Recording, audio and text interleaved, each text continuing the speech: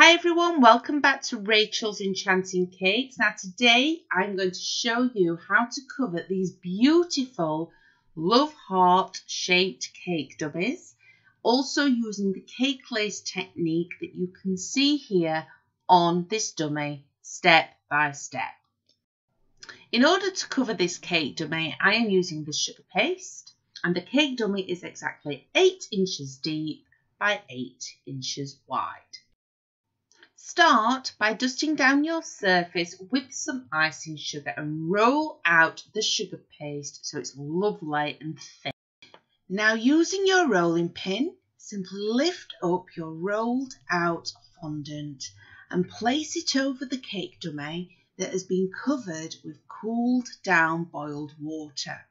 You now want to negotiate the pleats, smooth out the sides and cut off any excess fondant. In order to cover the inside of the cake, here I have rolled out again a very thin piece of the sugar paste, and you want to cover 1/2 at a time. So simply fill the inside of the cake dummy with some cooled down boiled water, place your sugar paste over the rolling pin, add it to the bottom half, neaten it out and cut off any excess fondant. And then we will flip this upside down and repeat this process for the top half.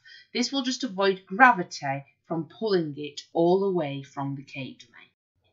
Now simply repeat this process once you have turned it upside down, and you will have your perfectly covered heart-shaped cake dummy. And we can now start with the cake lace.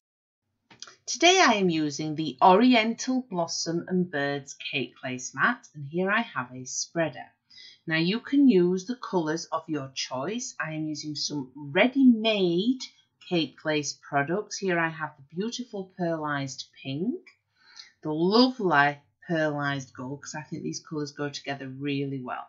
So just choose which parts of the mat you want to cover with one particular colour. And then simply use your spreader and go over these sections, making sure they are completely covered. Once they are, leave this to set. I like to leave them to set naturally, or you can place them in the oven for a short period of time on a low heat. Just follow the instructions on the actual cake lace product that you are using. Once your cake lace has set, it will come away from the mat very easily. So here I have some baking parchment, and I simply flip the mat the opposite way round and gently peel everything away.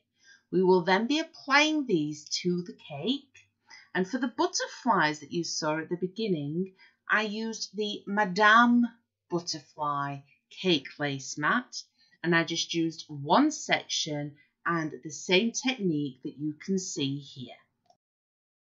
In order to add the cake lace to this beautiful cake dummy, I am using a steamer. Now these are a great investment, however I understand if you're relatively new to baking, you may not have one.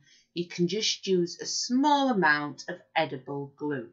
So simply steam the cake, add one piece at a time where you think it looks best. I start off with the Oriental Birds and Blossoms pieces first, and then the butterflies that go in the centre, because they've been left to set beautifully, they stay and look gravity defying.